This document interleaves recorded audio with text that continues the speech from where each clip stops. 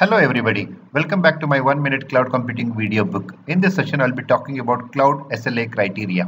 We all know that cloud computing is a very veritable resource.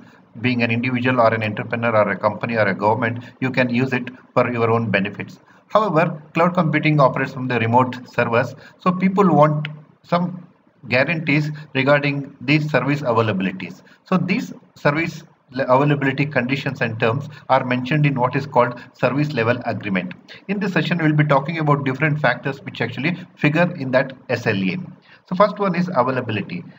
Suppose you are using a cloud computing resource, the percentage of time the service is guaranteed to be available. For example, if you are using it for say 1 year, 365 days, how many days it is available? For example, 365 days out of 365 days, that is 100% guarantee, or it could be 99% guarantee. So this is comes under availability. Second is performance. See, suppose you are using a cloud resource or a cloud application, the response time and throughput, that means how much time does it take to answer your request, or how much time it takes to perform a particular operation, for example either a print or a processing. The third one is disaster recovery, mean time to recover in case there is a disaster, for example a server going down or there is an earthquake in a part where actually your data center service provider's data center is located. Then how much time does it take, whether it's 3 hours, 10 days, and those things also figure out.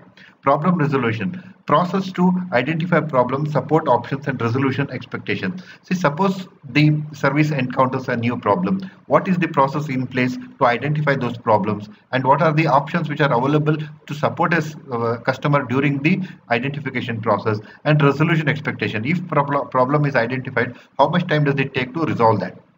Finally, security and privacy of data. So security and privacy is one of the prime concern which actually is making many people not to use cloud computing or not to migrate there. So now the mechanism for security of data in storage and transmission. Suppose you are storing your data in a particular location. So what are the guarantees or what are the mechanisms that you have built in to protect the data from the unwanted or unrequired or unintended uses? And also what happens to data such as encryption and decryption during the transmission. That's also second.